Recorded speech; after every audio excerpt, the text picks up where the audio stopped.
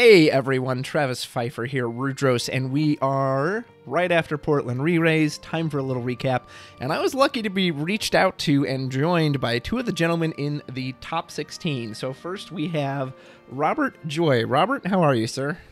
I'm great. Thanks, Travis. Oh, absolutely. And joining us as well is Mike Petersen. Mike, how are you?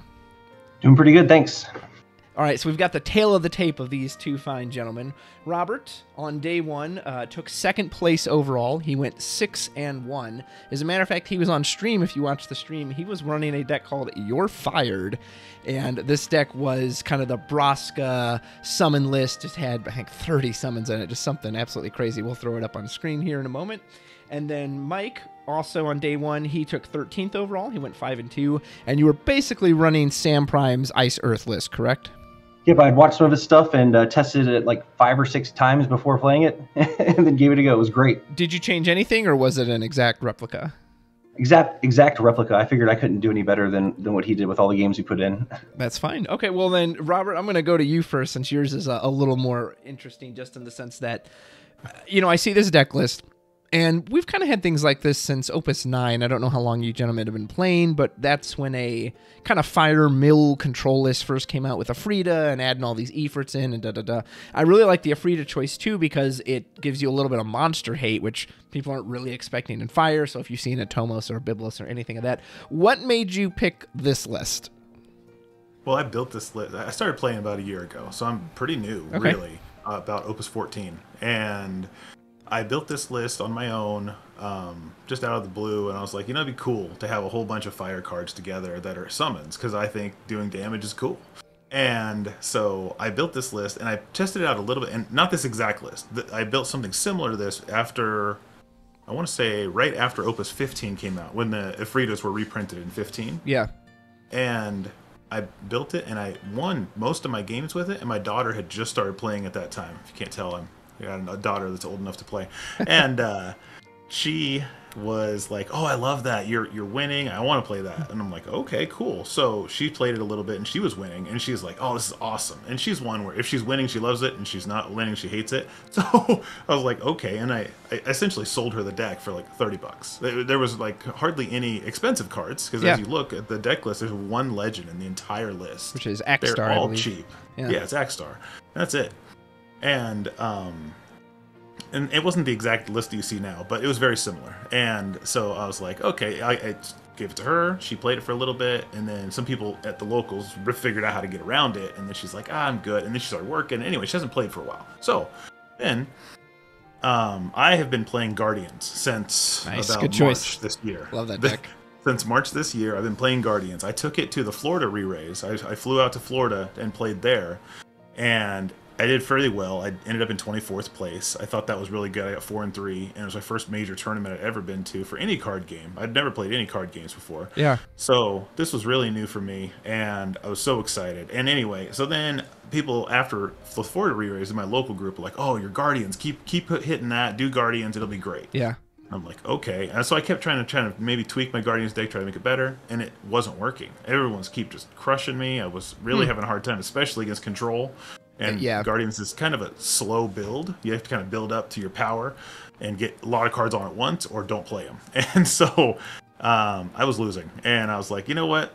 4 days before the event on Wednesday, or 3 days before the event, I was like, I'm going to switch it up. Going back to fire. I called my daughter up. I said, bring your deck over. I want it. And so she did. And I changed out a few cards, but maybe a total of like 10 cards. And that's what and I was like, I'm taking it. I'm going for it. And my goal was, I'm going to surprise people.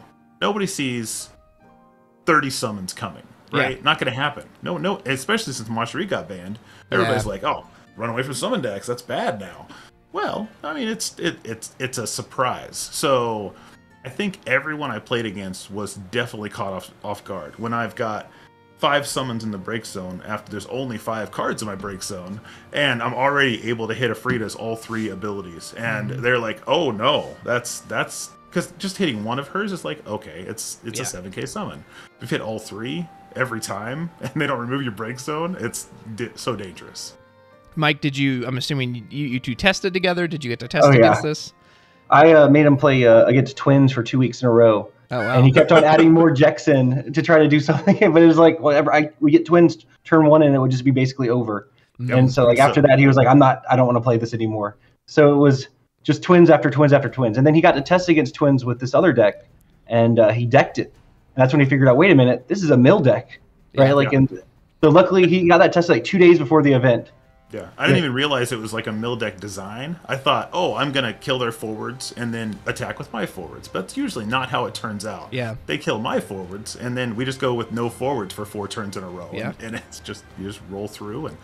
And the good thing about this deck build is there's hardly any search or draw. So I'm almost always going to have more cards than my opponent. Nice. That's where you want to be. Mike, I'll ask about your list. Obviously, this is the list that won the Omaha ReRaise event. This is Sam Prime's. What specifically made you want to take this one? Was it just because of how well it did against Soirees, or was there something else? I couldn't beat it with anything that I was playing, and I didn't want to play Soirees. That was basically it. Like I played Soirees with twins, and I had trouble, and then I played against this deck with twins, and I had trouble, and I wanted to play twins, but I couldn't beat it at home playing just messing around. So I started testing this against twins with another one of our friends, and I just kept beating him. I 5-0'd like every single game. I would just take it easily. Yeah. Can you give me more insight on that? Because I don't know, twins are so strong. Like, what about this deck lets that clean them up? Were people just attacking into Zalira or Hecaton, or what was it? He wasn't playing backups at first. He was just trying to go Polymphorum quickly, and I would just board wipe, and he wouldn't have anything to stop it. Right? Like he wouldn't have Amat in hand, or I'd get him to start discarding. He just never could catch back up. So like that's kind of how it went. When he started playing forwards, I would just get set up, and then you just have to start discarding cards, and he dropped that out, and I'd board wipe, right? There's just so many board wipes. So he couldn't really stick anything. I mean, I could ignore them and then have out Arcanist, and then just keep him from attacking. That's true.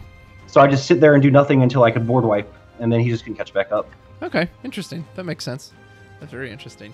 Awesome. So obviously this is the one you took to the event. Did you run into a lot of soiree? So you went 5-2. What decks gave you trouble? Obviously you crapped on 5 decks, or at least beat them. What were the 2 that gave you issues? So the first round was against Fire Ice Control from NorCal, and I wasn't expecting it. Basically, we went to time, and I was at 6 damage, he was at 4, and it looked like he was going to win, so I conceded. So that was the first round loss. Gotcha. And then the one that I lost to was actually Soirees, because I got excited and dropped Orphan early when I should have just been setting up Skill Toad. So I was like, I'm just going to drop Orphan, but I gave him a target to get rid of, and then I just could never catch back up because I put too much into Skill Toad, like into Orphan turn 2. Did you get immediately punished by like Elvis or Merrill or? Yes, like I immediately got punished by. I think it was he dropped an Elvis, he destroyed it, and then he just started like tearing my hand apart. He dropped Irwin, and then Merrill came out, and I couldn't figure out like, okay, what am I gonna get rid of, right? Like, so I didn't have any good choices. I got behind too fast. Yeah, I'll say the ones that I beat though that were interesting. The most interesting deck that we both played, Robert played it round 1, and I played it round 2, was a Water Earth Ridioporum Neo X Death ×3. Oh, really? Wow. So like we were both afraid of that, but just had to keep powering through, and like lightning basically won me that. I was able to attack in and keep bouncing it and then sacrificing something else. Do you want to know the other decks that I played against? I actually took a list. I kept a list of. Nice, sure, if you got them. All right, so first round was Fire Ice Control. Second was Water Earth. Third was Fire Ice Aggro. I actually played against Dusky's Sun in round 3. Oh, okay. Fourth round was Ice Discards, like a Sephiroth Vayne build. 5th round was Sorry, I lost that, and then 7th was Guardians, or 6th was Guardians, and 7th was Avalanche. So like I only played Sorries once, and I don't really think that many people were running it. So before I took this to the event, I actually tested a build of Sorries with Emperor, and it was really good. Emperor and Sophie, right? Like so the Emperor Sophie list that someone else played and did pretty well, but I couldn't beat this, so that's the only reason I took it. And I watched some of the videos too, like the deck tech, and then I watched your last video, and that stuff really helped me figure out like how to play the deck correctly. And then the only times I lost is when I didn't, because I got excited and went too aggressive when I could have just sat back and done nothing and built backups. Yeah. I know Sam and Muhammad were very passive when they were, they're in no rush to do anything because as far as they're concerned, they're going to win that late game. How many soirees do you think were there overall? I'd say at least like of the regular builds from the people that in Portland, like 2 to 3 at least. There's obviously more than that. Counting the Avalanche one, probably more like 4 to 5. The other story list that made it to top was from Portland as well. So that was one of the guys kind of in our extended play group. Gotcha. How many did you see, Robert, besides that one? There's the one I played on day 2. He was from Portland. And then I call it the zombie avalanche and soiree list that won. Yeah. But other than that, that's all I saw. So I was expecting to play soirees at least 2 or 3 times, and the only soiree deck, full blown soiree deck that I played was on day 2, that one that I lost.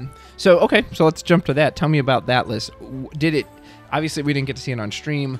Was it close? Did you get 2-0'd? Was it 2-1? Was it a blowout? What happened? He did 2-0 me, and it was interesting because, in day 1, you don't get to see everybody else's deck list. So it's all surprise. You sit down and you just play against a blank slate. Yeah. And then, so for day 2, everybody gets your deck list. And I knew that I'd be at a disadvantage when everybody saw that I had 30 summons. Yeah. So I was like, man, what am I going to do to deal with this? And, the reason that I ended up losing. Now, I wouldn't say that he stomped me, but he definitely won pretty handily. And the reason was because his soirees, I couldn't hit him for 8k and kill him because both games he was able to get Luca on the field turn 2, turn 3. And that extra 1k made it so that now I've got to play 2 damage cards to kill everything instead of 1. Because I don't have hardly anything in there that does enough to kill a 9k in 1 hit. Or I'm paying 5 for it, which is too expensive. Yeah. I almost never cast the 5k if it's there for the EX. So I was just always behind in CP. I couldn't keep up. Yeah. So he was smart about it. If he had just played like a normal soiree, like where you kind of rush in and go strong, I probably would have beat him. But he knew that I had so much damage there was no point in playing forwards. Yeah. So he was just sitting there doing nothing, building his backup line, and there was a couple of turns, both games, where both of us just discarded a card at the end of turn. We're like, your turn, play nothing. Very passive. Yeah. And I overheard somebody say on day 2, I overheard someone say, I thought I had to do stuff like on day 1. I don't have to do anything. I just have to sit there. So that's basically, I think, what they played against you that time. Yeah. Well, he was really smart about it. Yeah, we saw a lot of that too in Dallas and a little bit in Omaha as well. I didn't rewatch the Omaha stream, so I don't know what was featured on there, but I know in Dallas there were several decks, particularly against that heavy burst EX soiree deck. People just wouldn't attack. So like, I don't want to just give you, the free Remora, the free Leviathan, whatever it is. So I'm cool. I'll just sit here and just chill and not attack. It was very surprising. Yeah, I had a few people in our local group. They would sit there and they've got a free hit on me. No way for me to block. No forwards out, and they're like, I'm not going to attack because I know you're going to hit an EX and kill me. Yeah. So you're newer. The fear factor. You're newer to the game, Robert. Mike, how long have you been playing? About the same time, but I played Magic for many years. So you have other card experience. Yeah. So I want both of you to tell me, what do you think about that feeling of like, hey, I can actually get a free attack. There's no blockers or anything, but people aren't doing. How does that strike you? When I started, EX bursts weren't as punishing, so people were a lot more free to just swing in. And lately, I've definitely felt like I just don't even want to attack you because I'm just afraid of this burst, and I have to. Well, let me hear what your opinions are on that. So how do you both feel about it? So like I said, I'm pretty new to card games in general, and especially this. And for me, I would never not attack if I had a free hit. That's just not an option for me. If there's no forwards and there's no reason for me not to attack, I'm going to swing and just hope for the best. Yeah. Unless losing that forward is going to like lose me the game. Sure. I might not do it, right? If there's a huge risk, but I'm a big risk, big reward kind of guy for the cards. So I'm the one that's going to build the 30 summon deck. I'm the guy that's going to build a deck around the X Death from Opus 3 and say, I'm going to go all in. Grand if I Cross. can hit a special and remove everything, it's totally worth it.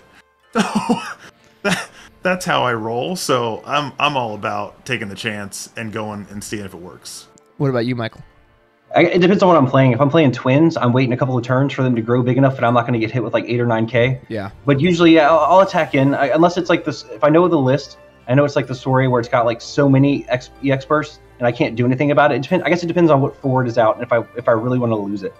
But I'm a little bit more hesitant after watching the re-raises and being like, wait a minute, why aren't they attacking in? They have like all this time they can attack in. Thinking of it more of like a mid-range where I'm just going to keep attacking in and getting damage and chipping away. And then understanding that now the players are looking at it as I need to win in like 2 or 3 turns or something like that. Like that changed my mindset a little bit. But I probably still attack in more often than I should, right? Like a little bit too aggressively. Yeah. Just because I get excited, right? Like, and it's like if I don't know what's in their deck, then I'm probably more likely to attack in because I don't know what to be afraid of. Yeah. No, that's a fair point. Okay, so let me ask you about your day 2 then. You had the Ice Earth. What did you end up facing for your day 2 top 16? Mono Wind against Josh, who's been playing that deck for a long time and knows it in and out. And this is the Fat Chocobo version, right? Fat Chocobo, yeah. I hadn't tested enough. I hadn't tested it all against Mono Wind. The only other time I played Mono Wind was with Turbo Iridia against him at the reunion, which was like a month or so earlier.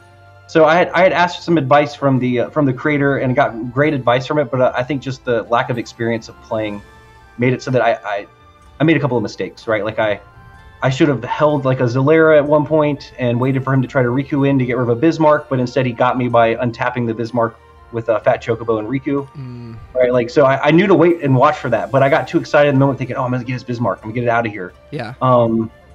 He just played it very well. Like game 1, he just destroyed me. I couldn't get it set up. The game plan was to get out Scale Toad and then try to get Orphan down eventually, but he got too much value from Fat Chocobo, and I didn't have a setup enough to take him to deck out. Yeah. So he just crushed me. And then game 2, I got him. I got Orphan out. I got Scale Toad out. I was getting him to discard. I got rid of 2 Fat Chocobos, and then the third one, so he didn't have it anymore. But I got him to 5 damage, and then he got Bismarck and King Tycoon. And he just looped me with King Tycoon and Bismarck, and he had a one of it. So he got it at 5 damage. I had Lightning, and I had Biblos out. So like I was gonna win, and I was excited and ready to go, but nope. Here comes Bismarck and King Tycoon, and I was just out. Like he just bounced everything. Oh yeah. At that point, he says, "Do you like playing the game? Because you're not going to anymore." So I lost 0-2. Great player. He made it top 4. It was a great experience though. Like that's probably the best finish I've had at a tournament besides like a Magic tournament. So I was really happy. It was a lot of fun too. It was great to see a bunch of people. Like the community is awesome compared to some other card games. Everyone's very helpful, very nice. Like that's what I'll say. That's what's keeping me in it. The community is so awesome around the game. I'm glad you had such a good time. Well, no, congrats to both of you. You definitely earned it. It's funny. I don't know if you've rewatched it. Have you rewatched any of the stream at all? Or I don't know if you watched it live. Because you said Josh was his name, the Mono Wind player. Yeah. So he was on stream against, was it the Soiree Avalanche? I think it was. And there were some games where he would get the Fat Chocobo out. And I remember one, and the other person was immediately able to go, cool, Amber into Shinju into Elvis. Now it's 9K enough to immediately. And it's just like, good gravy, man. Like that Soiree player couldn't have asked for a better opening than that. Not only did he get 3 out, he immediately kills this Fat Chocobo threat. And those are kind of things that maybe I dwell on them. I don't want to say I dwell on them, but I do consider them that, okay, and that's part of a card game, right? Variance. But what if he doesn't open that? What if he doesn't have that immediate Elvis? What if that Fat Chocobo gets one more turn to do his thing? How much of a difference does that make in the game? And I'm glad you mentioned Bismarck too with that Mono Wind. I was playing a game with my girlfriend right before this, and she was using the Mono Wind Chocobo deck, and I was kind of teaching her how to do it. And she got to the point where she could do the dull everything for Bismarck, Fat Chocobo, Riku, reactivate everything, dull it all again. And I think in one turn on my attack phase, she did like 30,000 total damage to all my forwards. And I was just like, that's just kind of silly, gross isn't with it? Bismarck. Yeah, Bismarck's just like, he's that card that just says, okay, do you have an immediate answer? Because otherwise, I'm just going to take over the game at this point. Mm-hmm. And as a matter of fact, in Ice Earth too, like you said, I don't even know what you really even do about that. Because the Hecaton's not enough to beat it. Nope. If I guess you could technically Zalira if you're given that window. I don't know if you even are, but... Well, yeah, not with the Fat Chocobo out, because you always have to worry about Riku. Yeah. And then, like, he's got the Finna that you can discard to get rid of, like, if I do a Titan, the other Titan's not going to be enough damage, right? Yeah. So I've got Chantodo, and then he gets out Y'shtola. What am I going to do there? Like, it's just very difficult. Like, that I didn't sleep very well the night before trying to think of what am I going to do about Y'shtola? What am I going to do about the Finna backup if I want to clear the board with Titan? Yeah. Like, what am I going to do? Sam said it was very winnable, but for me, I don't think I have the experience that he does to get to that point. Yeah, so I was just happy to play in top 16. No, that's amazing. So I didn't get to see these matches, so I won't necessarily ask about like what you could have done differently because I didn't see the plays to examine them. But I do want to ask you both about your decks. And Robert, I'll start with you. So you took your decks, you played, you made top 16, awesome. Looking back on them now, as I'm looking over these lists, is there anything you would have changed? Any cards that that one actually didn't end up doing much for me? I would swap it out. Robert, what about you? Yeah, the first one, that obvious glaring one that I think probably anyone would see in that is the Ignacio. But I put that in because in my past experience with this deck, I never decked anyone out before with it. It was different. I was always hurting for CP. So I was like, you know what? I need something that I can draw with, which now I know is probably not the right move with this deck. So I would definitely switch that Ignacio, and I was thinking I would put in a Squall, the Fire Squall. Yeah, instead. the legend one. And my goal with this deck was to have almost every card be able to do damage. And I think I would have to look over the list again, but I want to say like 46 of the cards have some kind of damage ability. It's ridiculous. So even the backups, like almost everything does damage except Kuchaspel. Yeah. Right. So, which you have to have for those. Yeah. When you run into a Barrett or a Riddy or a Matametal or whatever. Before, when I first built this deck, it had 3 Mosheries and no Kuchaspels, because Moshery was the option if they had something that couldn't take damage, it would just be returned to hand. But since she's gone, now Kuchaspel was the only option left for a deck like this. Who does your Axstar search? Is it Ignacio? It's only Ignacio. Oh, okay. His search actually wasn't in there for the search. He's in there for the just for the trigger, which makes sense when you have so many summons. I love that you have Bahamut in there. Bahamut's always been my favorite summons. Like, I've played all the Final Fantasy games. I'm a big Final Fantasy nut, and I've always loved Bahamut, and I love that particular model from 10. But that card's never really seen much play. What made you pick him? Oh, I love that. You're talking about the forward Bahamut, yeah, right? Yeah, the 3-cost one. He's amazing. Like, I don't know why more people don't play him, because with a fire summon deck, it's so easy to get 3 summons in your break zone. So we bring him out, he's a 9k, and it's the field effect, so he can't get, dumped with an 8. And, I mean, he doesn't really have a trigger, so it's not an Amaterasu thing. But I guess on swing they can't kill it with Amaterasu. Yeah. Right, on swing he does, and so if he's out there for a full turn and you're able to hit that swing, it's fantastic, because he's got his 5k when he swings to all their forwards, and if you have another Bahamut in hand, you just dump that, and you do another 4k, now you're 9k in their board, and that's almost guaranteed to break everything. Yeah, so that's fair. So other than Ignacio, was there anything else, or were you pretty satisfied with the rest of the selection? Ignacio was like my number one, like definitely get rid of that because that didn't work. Yeah. But the other thing that I probably would consider would be that backup Vermilion Bird Lassie. I was going to ask you how effective. I mean, it bumps everything, right? Which that's great, but did it not matter? That's why I put it in. I was like, well, maybe I need that 1,000 summon boost, and it can help, but I found that it wasn't very useful over the general use of the games. Most of the time I was discarding it because I needed something else. It wasn't very common for me to actually play it, and although I did on the stream game, and I forgot to activate his extra 1,000 power, but it didn't matter most of the time. So it wasn't like I was 1,000 short, or I probably would have remembered it was there. Sure. So. And is there anything, so now I'll kind of flip that, is there anything that you had considered but you ultimately didn't put in? One thing that comes to mind as I look at the list is Jin. Now granted, you're not running as many forwards, which Jin really benefits those forwards. However, just having that first strike surprise blocker that is kind of not immune to removal, but very tricky to remove. Did him or any other card, like, you're like, oh, I considered it, and you just didn't do it? I did consider Jin. I looked at that, and I was like, it says forwards, and I'm like, I'm probably not going to have very many forwards out. I can't see it activating very often. I didn't really, for monsters, I don't usually consider their become a forward effect unless it's, like, amazing. Yeah.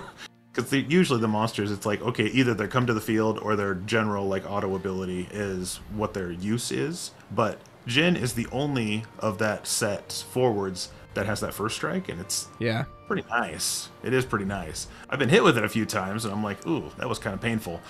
So it's easy to forget that they're there when you're fighting too, in the middle of the game, and like, oh, I'm gonna swing. I have 2 forwards out. I'm gonna swing in at 2, hit him to 3 damage, and then I'll swing with my other guy who's a wimp. He's like, oh, I'm gonna activate Jin, and you're dead. Yeah.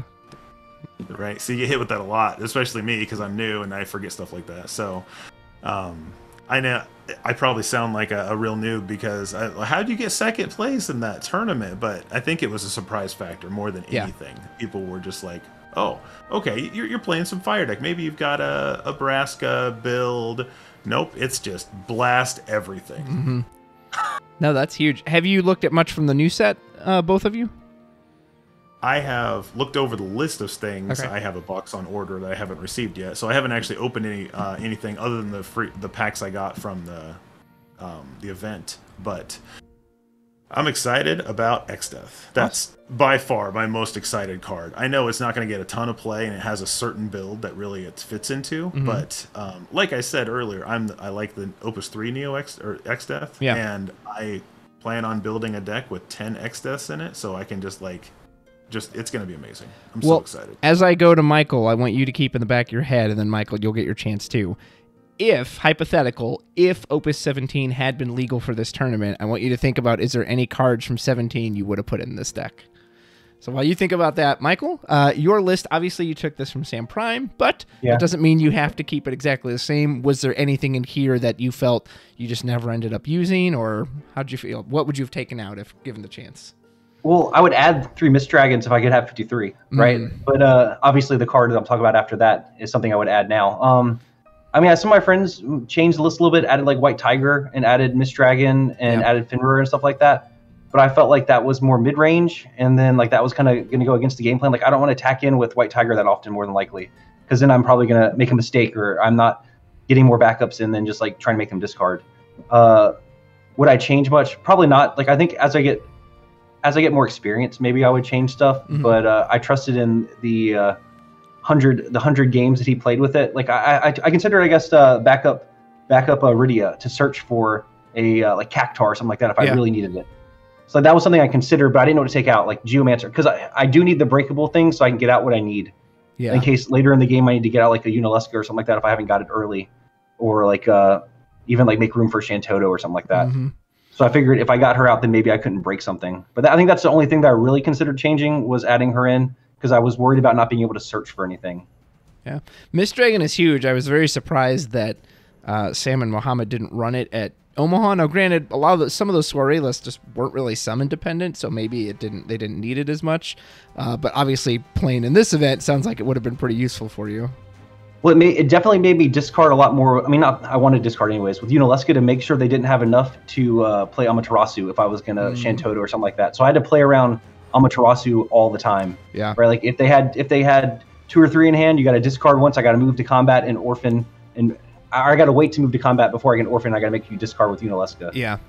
Yeah. So it definitely made me play around stuff. Yeah, and that's huge. That's a card, you always have to be cognizant of, and nothing worse than trying to drop that board wipe just for them to be like, nope, cancel. You're like, all right, well, let me just scoop these up and whoop into the dumpster. All right, so you think about from the new set then what you would have added, and I want to go back to Michael. Michael, Robert, if Opus 17 had been legal, is there anything you would have put in here? I would have probably put in the fire backup that when you tap it, you can get a 3-cost forward out of your break zone and play it to the field. Oh yeah, the samurai backup. Gotcha. Yeah, because I don't have very many forwards, and that would be a great way to just bring a forward back if I'm hurting for a forward all of a sudden. Yeah, that's true. And that's perfect because I could get Bahamut, your favorite card. Well, that one only targets standard units though. However, there is the 4-cost samurai that will get any fire forward of 4 or less. Obviously a bit more expensive, but was there anything else or just that one is what you're thinking of? That's the first one that came to mind. I would have to see the list in front of me to think anything else. Maybe the Bahamut summon, maybe? Yeah. Since you could split it up, that seems perfect for your deck since you're doing... I really like that Bahamut because I was thinking play Blaze and then play Bahamut and you're 10K'ing 2 things. Yeah. So that's guaranteeing going to kill 2 things pretty much. Did you ever have any consideration for like a Susanoo as a board wipe, or did you feel, I can control the board plenty well with all the summons? When I showed people locally in my deck list, they're like, why do you not play Susanoo? Wouldn't that make sense? And I said, well, I don't have a lot of backups, and I almost feel like I don't want to lose a backup if I get it to the field.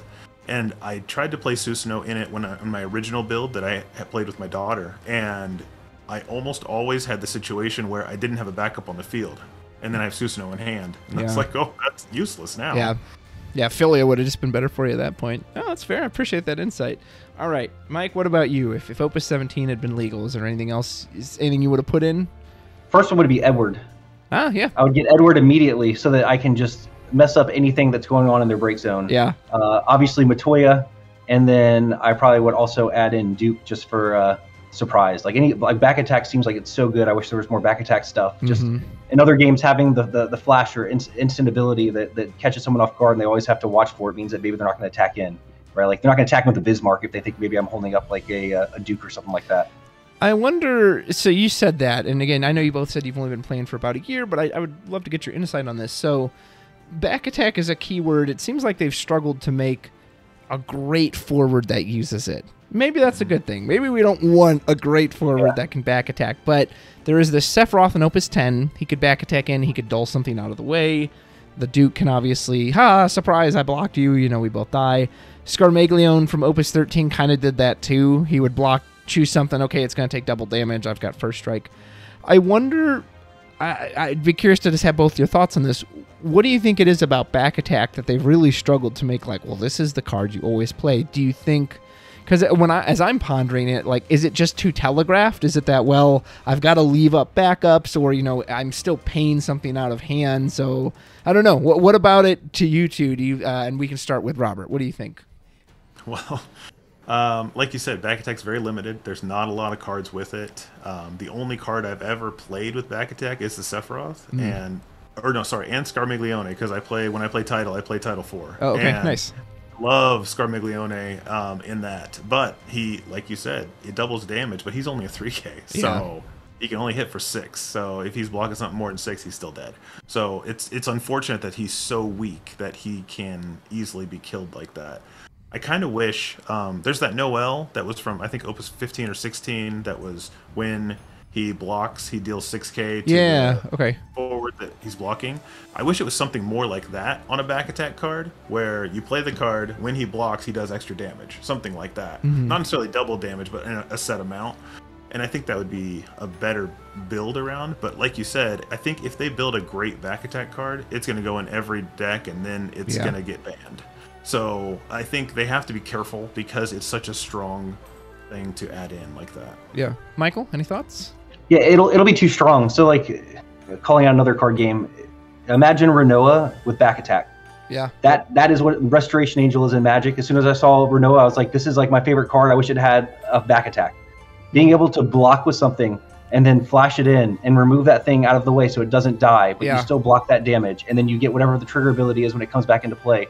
That would be too strong, but that's what they would need to actually make for people to probably play it. And I think Duke will get played just because it's that surprise of, hey, the board's empty, but is he holding up 2 CP? Like, 2 CP is so little. Is he holding up 2 CP to really mess it up? Do I have something to answer it? Do I want to trade like something that costs 3 to 4 CP for something that only costs 2? Yeah. Right? Like, or do I even attack in? So I think it'd be too strong if they added on something that was playable. In Magic, when you block an attack, is it like in Final Fantasy where it's blocked no matter what happens, or can you actually... Okay, so you can't remove it. It's like they meet on the field, and even if he leaves, he's already been blocked. Gotcha. I was going to say, if that wasn't the case, then I think you could make a Renoa flash a card, because if the guy leaves, it's like, oh, well, he's not blocking anymore, so I've gone through for an attack now. So, but obviously, those aren't the rules, so who cares about that? Like, imagine like a flash Renoa or a back attack Renoa on like a Thancred or something like that, and they don't have an answer. Yeah, like that's the insane thing. Yeah, those re-entry effects are absolutely brutal. Were there any other decks there that you saw that really stood out to you that you kind of wanted to mention, or that gave people trouble? I know you mentioned the Neo X-Death one. That sounded kind of crazy. Anything else? I guess I really like the Avalanche soiree list. Like, that was interesting. I hadn't seen that before. I'm sure maybe it was floating around, but it seemed like it messed up people up to where they didn't know what to expect. Like, even against Josh with the win, right? Like, he didn't read one of the cards. Which card was it? He didn't read one of the cards that gives them a boost when they attack for 1,000. Oh, Tifa. Tifa. I was thinking Tifa. He didn't read Tifa, so like that really messed him up. Everybody always forgets that. Everyone always forgets that effect. Well, and that was the way it mashed them both together. And luckily, they're both kind of in the same elements. You know, Earth is their primary for both of them, so that works. When I started playing back in Opus 8, one of my favorite combinations was Scions of the Seventh Dawn, which didn't have enough Scions to fill the entire deck out, so I used the Warriors of Darkness to supplement, because they were also Earth and Lightning. They were the same elements. And it was kind of an interesting deck, because similar to at least what I saw on stream from, I think his name was Ray, who ended up winning the whole thing, you got this play of like, you just go into whatever side you draw. I'm drawing the soiree. Okay, it's soiree time. Oh, here are the Avalanche. All right, Avalanche time. So it was a really neat marriage, and to see the Cloud, you don't see the haste option come out of him too often. It's usually nuke something, revive from the break zone, but to see him be like, revive, whole field's haste, see ya. Well, day one, if he surprised somebody and like they get him to damage 6, and they're like, "Oh, I've got this next turn," and he just drops it like he did in that one game, and you're just like, "How do I get back out of that? Like, this is insane!" Like, yeah, that was great. Search Cloud, play him. Okay. Speaking of that, Robert, I wanted to ask you: did you see the? Oh, I just had it. What was the list? I just had it. The Black Waltz list. That one did really well. I think that's what made second place. It was surprising because usually Black Waltzes don't do well against Soiree, but it sounds like maybe there weren't quite as many Soiree. Did you play against it? Did one of you play against that list on stream? Maybe I'm thinking of someone else. I did not play against the Lightning. He had the Feel Thanos in his deck, right? I think so. Yeah, I don't think I ever saw it hit the field, but I think he did have it. And that was actually the deck I was most scared of because I have nothing that's cost 5 or more. So I would have been totally screwed. Yeah, you would have had to rely on Amaterasu as kind of your only way out of that. What about you, Mike? I didn't play against it either. Okay. I didn't see it all day. I was happy to see that one succeed, and I was trying to... It was weird because I was like, well, why is this doing so well at this tournament? You know, it hasn't shown up at any of the others. Did we underrate it as the players? Was it just, hey, this was just the right day for it and it was running hot? And I always get curious about that. Maybe you have some experience from Magic when I watch these tournaments is, you know, if you ran these 100 times, what would the results be? Sometimes it does feel like, I don't think that deck's actually that great. I think it just ran hot today and it got the right matchups and da-da-da-da-da. And then other times, oh, I don't know, maybe it is that great. So any insight from either of you on that being there? Robert? Okay, I'll try. I agree that... Now, the reason I say this is because every re-raise that I've watched the final standings on, nobody has the same deck. Right? Yeah.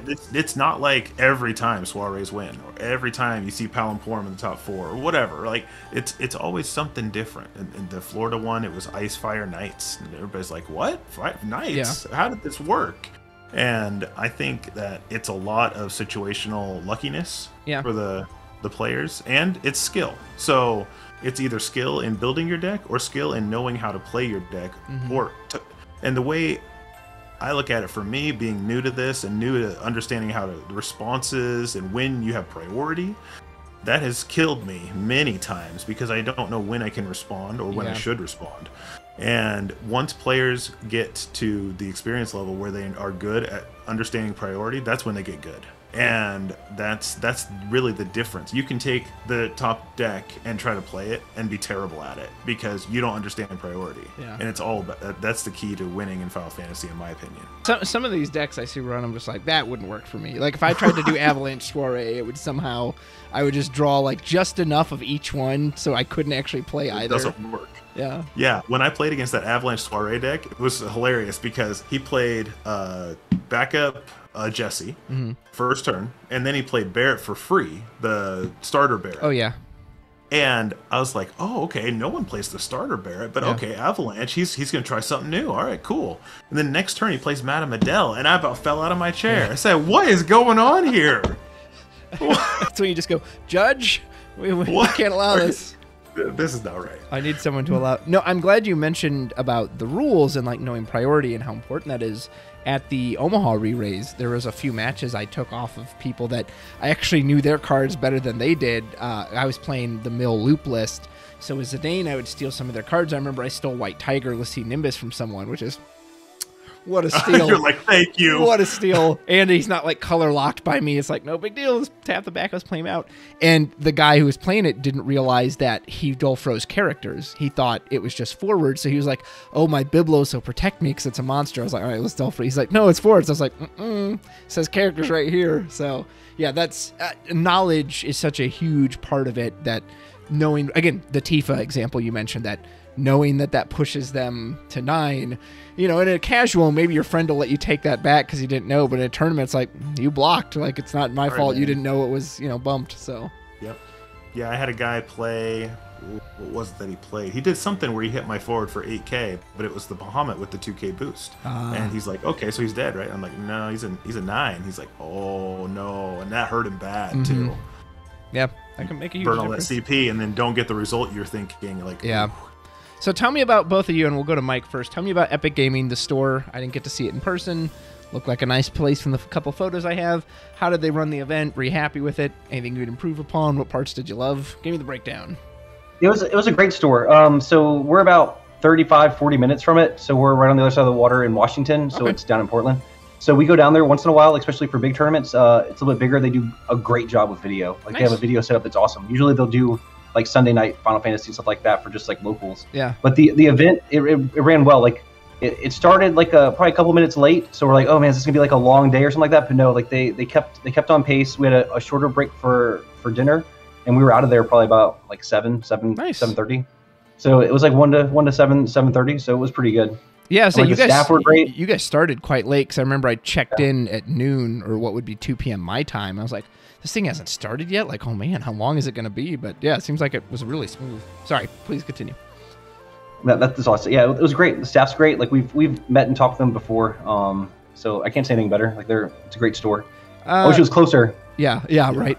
Robert, you were on stream, in addition to whatever else you say. Tell me about like the headsets they have you wear when you're on the stream match, because I've seen some of their like Sunday night local play before, and in those videos I could hear the players. I don't know if they muted that so we could hear the commentators, or you tell me about that. They must have muted it. Now I have to say I've never done a stream before. It was my first one ever, and it was all new for me. But I put that headset on. It was like noise canceling headset, and all I could hear was my opponent. And we could talk to each other. It was perfect. I was like, wow, we should do this for every game. This is amazing. Yeah. He was complaining because he thought he could hear the commentators in the background, like in the headset. Oh, really? But I can't hear fantastic, so I was like, I don't hear him at all. Were they physically there, or was he saying their feed was coming through, or what? The feedback, yeah, because the commentators that we had were actually remote. No one in the store was doing the commentary. It was... I can't remember. It was Kyle Peters and Sam Toole. Yeah, they both did it. Yeah, but they were remote. They weren't there. Okay, but you're saying he thought maybe he could hear it through the headset. Yeah, I did when I was at Legendary Wolf Games maybe 2 years ago now. 1 year, when I was doing like an on-stream talk, it was like I was echoing myself through my heads, and so like I couldn't even wear it because I was just hearing myself talking in real time. But the noise canceling, like you said, sounds really nice. I've never gotten to do that, and maybe you two experience this too. Sometimes at these tournaments, people finish early and they'll come watch your table, so like you can tell they're all there. So yeah, that must be nice to help you just focus on the game. It was some music too, right? Yeah, actually, yeah. I forgot about that. They played some, like, I think it was just the Overland walking music from Final Fantasy VII, just in the background constantly. It was real quiet, but just like a little bit of background noise. It was fantastic. That's awesome. I was like, man, I should wear these all day. Like, visually, awesome. I love their setup. You know, it was very clear on both sides. Their real time, like HUD elements were updated, so really enjoyed watching. I'm glad it was a pleasant experience being there as well. Yeah, right. I really like their store. The people there are great. They're fantastic. I would recommend it to anyone. They're fantastic. They really support Final Fantasy and other games. They actually do the, I don't know what's called, fighting games tournament as well. Okay. Where you play the, like, you know, Smash Brothers, stuff like that. Yeah. And they are big into that as well. And yeah, the staff's amazing. They're fantastic. And so you're visiting too, tax-free in Oregon. Great place to pick up some cards. That sounds fantastic. Is there anything else you want to mention about the re-raise of the store? I can't wait for the next tournament. I'm hoping that there's something like maybe PAX West or something like that, or ready to start training or practicing for the next one. Supposedly there's one in San Diego, right? It's coming up. I think so. Was it San Diego or was it LA? I can't remember. Well, the people from San Diego were saying, you're coming to San Diego, right? Like trying to talk everybody up to coming. But it sounds like there's a conflict at the same... Is it the Light?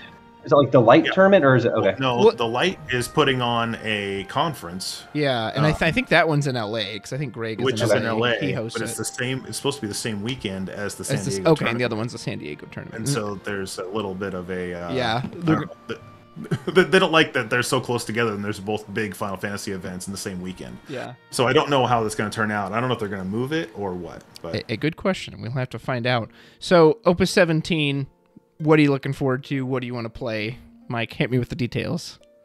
So it's Matoya and Edward. I don't know. No, sorry. It doesn't have to be like in reference to this deck. Like just what's like a new deck you want to play?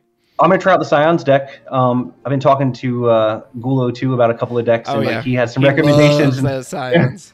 So I picked up Y'shtola yesterday. It's already going up 16 Y'shtola. So get it while you can, right? Interested in playing that. I don't really know what else. Like my favorite deck was pre-Doga Sophie Lina Ursula, right? Like just the constant like getting stuff back. Like I really like that deck. So I want to find something kind of like that. I love recursion. I guess until I start getting hit too much with Mist Dragon and then Matoyas and stuff like that, and Edwards. You dirty degenerate Doga lover. I didn't know. I liked it before Doga. Like, I wish Doga never happened so that maybe the banning wouldn't have happened so fast. Like, I just like the value, like bringing back 2s and everything. Oh, yeah. Sarah and Sophie. Yeah. Oh, it's hey man, I played it too. It's fun to play. It just sucks for your opponent. Robert, what about you? I have to say, like I said earlier, X-Death is my boy, so I am definitely going to run an X-Death deck. I'm trying to consider if I want to go Mono Lightning or Earth Lightning, just so I can add Matoya in as well, as another way to remove cards from the game. So we'll see. I'm not sure if it's going to be Earth Lightning or Mono Lightning, but it's going to be Lightning, and I'm gonna find a way to make Lightning good because it sucks, and I got to find a way to get that in the meta. Robert or Mike, do you agree? Does Lightning suck? Yeah, like I mean, I think the very first deck that I built was Water Lightning that had won like a tournament, and then like I tried it, and just got destroyed. But I think it was like right as the a new set came out. What about you? Are you gonna? I can't wait for the 6 deck tech, right? Like I love some of the cards for 6. That's the one I've been playing with first, and I just built 3 or 4 more today. That very rarely do I build one that just right out of the gate I'm like, oh, this is great. I think my 10 Guardians was one of the few that worked with. Usually it's like it starts as an idea. One of the ideas is this water, ice, earth mix. Do Sophie, do Celestia, do White Tiger, do all these good cards, and do Gentiana and the Dual Horn, the new guy, the ninja guy, Mark here, because he makes their forwards enter dull. So if they're dull and Gentiana's on the field, they don't have any effects. Even if they have auto abilities, they just don't trigger. So, like, I'm messing around with something like that. I want to try some ninjas, samurais, although samurai seems very straightforward. Like, I'm not going to innovate anything on that. But yeah, 6, I really want to try. In testing, it's just not as good as, like, the Glaciella package with the crystals, just because of the way Edward's designed. But, man, a 6 was the first game I ever played as well when I was a kid. So to see all that Amano art lined up in a row is just like, oh, it just warms my heart. I love it. Okay, so you mentioned this topic, so I got to ask now, why does Lightning suck? Why does it suck? And we'll start with I can't find a way to win with it. Okay, that's technically an answer. So I've tried to rush with Lightning, and you get 2 or 3 damage first turn, and you're like, yes, I'm way ahead. I'm crushing it. And then they hit a couple EX bursts, and you lose all your forwards. Okay, that happens. And then, so now you have, let's say, nothing on board, and you just wasted all your CP. But you hit them for some damage. But then they build up their board, and it takes you a while to get back in to hit anything. I have had a little bit of success with 1 card from Lightning, which is going to sound funny, and please don't anyone kill me. It's the Assassin, and it is my favorite forward ever, because the Assassin is just a 2k, but when she attacks, it dole a 2 cost on the other side. And that card has won me a few games because of that effect. I can dole any 2 costs on their side, and they can't block with it. And it sounds like nothing, but there's so many 2 costs out there now that are part of the meta that it's just funny to do that and be like, I just beat you with this common, lightning card. And I'll say there's a lot of cards that just dull anything. So the fact that you're going in on that's funny. I love that. Mike, what about you? Any thoughts on why Lightning sucks? I mean, it seems like it doesn't have an identity as much as the other ones. Like, I can't look at Lightning and say exactly as a new player what exactly it's going to do. Like, it dulls stuff, I guess, kind of. I need to have stuff dull to be able to break it, and like all these things I have to do before I get to do something. Whereas like Earth, it's like just break it, right? Like, so I'm just going to play Earth or something like that, and then Water just bounce something, or like Water Earth like break it, and then bounce, or like return to someone's deck. Like, that seems a little bit easier to understand. And then like we just haven't seen a lot of the 15 deck here or anything like that. So like no one really plays it around us. So you never really get to see a strong Lightning deck. Yeah. Unless you're playing Tidal or something. Kingsglaives was at the tournament, and it made it pretty high up there. Was it? I don't know if it's top 4. Maybe it was top 8. I know it was in the top cut somewhere because I remember seeing it on the stream on day 2. And I have to admit, I don't know if either of you two are, I was a little baffled because I personally am just underwhelmed by that deck. Maybe I don't give it enough credit. Clearly, it made its mark there and it got that high, but yeah, that one's always just seemed kind of like, I mean, it's cute, but I don't know. just seems so. Yeah, the hard thing I have with Lightning is finding backups that are decent. That's my biggest complaint about Lightning, because it feels like there's so many backups, let's say in Wind, that are just good backups. Always. They're always good, no matter what build you have. Sometimes you, like Althea. That's just a great backup. And in Lightning, like, let's think about great backups in Lightning. Okay, no, there's nothing. that's like just, yes, every Lightning deck plays this. The only card that I found that I want to put in every Lightning deck that's a backup is the new Reeve backup, because he can draw me out a 2-cost out of my break zone and play it to the field. That's something, but it's still not great, because now I also have the downside of Reeve, which is he doesn't activate until that guy goes away. So it's good, except they made it bad. And it's like some of those cards in Lightning I feel like are like, hey, the first part of the text is great. Oh, and we put this restriction on, and now it sucks. So it's I don't know if they just don't like Lightning, or they're like, oh, Lightning should never play backups. Everyone should play Dragoons if they're going to play Lightning.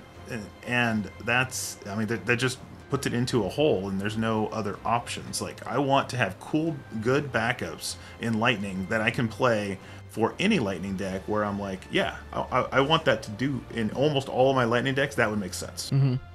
That's fair. Mike, anything to add to that? I think the first thing that I really picked up before building a deck was the Shadowbringers set. Yeah. And it's Scions and it's Lightning. Lightning. I don't remember, because I was like, I played it once and I was like, I'm not gonna play this. I'm just gonna play the fire deck. Like, it just beats every single time. Like, yeah. I don't know, it just doesn't seem that good. Now I do. All right, so I'll say a card that I wish was good is Innocence, not Lightning, right? Like, but I'd like to play Innocence again. So that was in the deck with it, right? Like, that was the one thing I noticed. I was like, oh, that's actually pretty cool, Innocence. Let me see if I can play that. But yeah, well, I think Titania. Actually, I think it was Lightning Ice, wasn't it? Well, the villain side was Fire Ice, and then the hero side was Lightning Earth. So I can't remember which one the Innocence was in. He was in the villain side, yeah. He was with the Fire and the Ice cards. Gotcha. Because he has Fire and Ice as his payment requirements for his action if he gets there. My friend Sawyer has been trying to make that card work for a while, and it just always does the same thing. It's Innocence. It's what it is.